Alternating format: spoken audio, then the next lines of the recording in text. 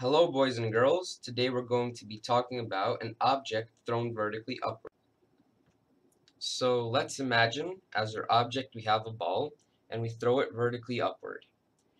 So now let's draw it into perspective. So we have the ground here and we have a ball. So the ball is going to be our object in this scenario. It could be any other object that you wish to use. So let's just mark it as a ball. So we're going to be throwing it upward and we're going to be throwing it upward at a initial velocity. So now we're going to get into our formulas. So before we get into our formulas, it has to be understood that as soon as the ball leaves the ground, whatever the ground is, it could be a table, it could be a bench, it could be just the ground outside, but as soon as the ball or the object leaves the ground, there is no force besides gravity that is affecting it. So in other terms, there is only the ground and the ball. The ground which is attracting the ball. During the ball's motion in this problem, we're going to neglect air resistance. Thus, besides the ground and the ball, there is no other factor contributing to its movement. Since we figured out that only gravity is affecting the ball's motion in this problem, and the force in any circumstance and any force is the reason to acceleration of any object, and since the force affecting this ball is gravity, and gravity is pulled down, we just came to the conclusion that besides any other force, only force of gravity affects the ball's motion in this problem. So since the force of gravity pulls the object down, and force is the reason to acceleration, that means that the acceleration will always be downwards. Let's figure out what's going to happen to the velocity of the ball after the ball is thrown. So we know that the force of gravity is going the opposite direction of what the ball is thrown. So it is safe to remove the option that the ball will maintain its velocity due to gravity pulling it down.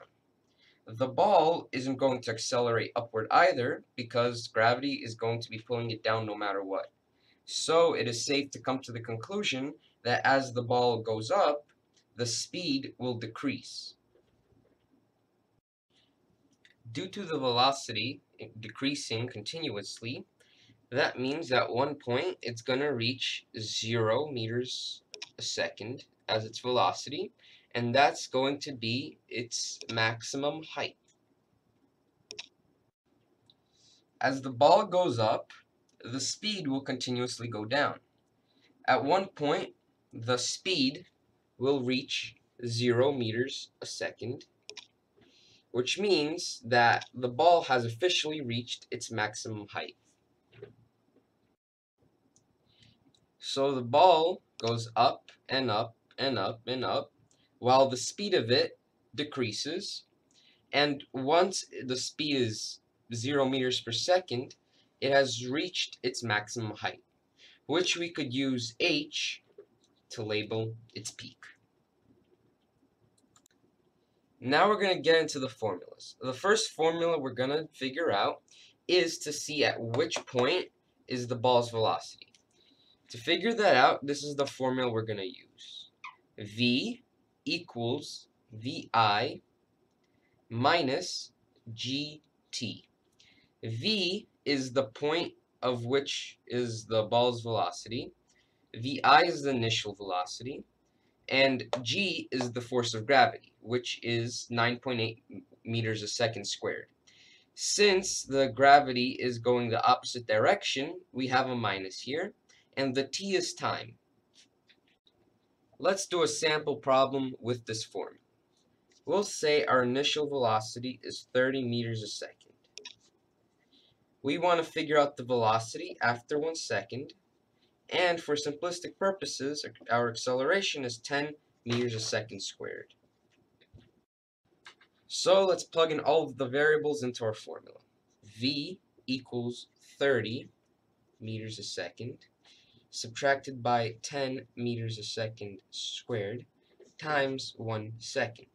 So we could take out one of these seconds, and now we have 30 meters a second subtracted by 10 meters a second. So V equals 10 meters a second. So at the point of 1 second, our velocity is 20 meters a second. So now we have proved that the speed decreases. As you can see, it started at 30, and at 1 second it was 20. So now let's figure out the speed at 4 seconds. So once again, we'll put our variables here. So initial velocity equals 30 meters a second. Our time now is not 1 second, but it's now 4 seconds. And our acceleration still stays 10 meters a second squared for simplistic purposes. So now let's plug the variables into our formula. Velocity equals 30 meters a second subtracted by 10 meters a second squared times 4 seconds. So once again, we could get rid of the seconds, and now we have 30 meters a second subtracted by 40 meters a second. Now what does that equal to? That equals to negative 10 meters a second. As you can see, we ended up with a negative 10 meters a second. Now what does the negative mean? The negative means that we're now going in a downward direction. The ball is now going downwards and going to the ground rather than going up. So it is safe to assume that at one point the velocity of the ball was 0 meters per second, which is its maximum height. Now that brings up an interesting question. How long will it take for the ball to reach its maximum height?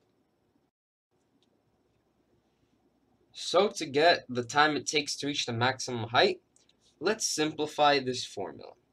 So as we stated previously, at this point the velocity is 0 meters a second.